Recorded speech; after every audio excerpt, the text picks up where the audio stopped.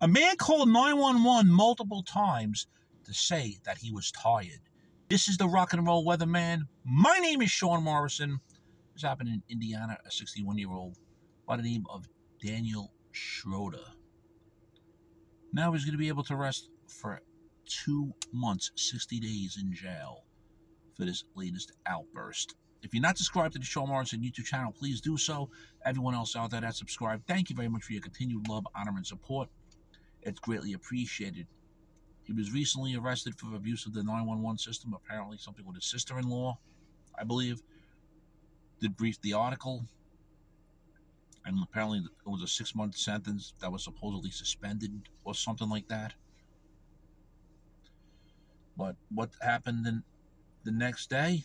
Mr. Schroeder called 911 to tell him he was tired. Multiple fucking times!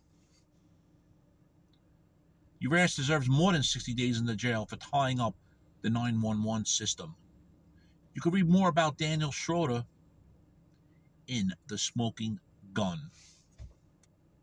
Shame, shame, shame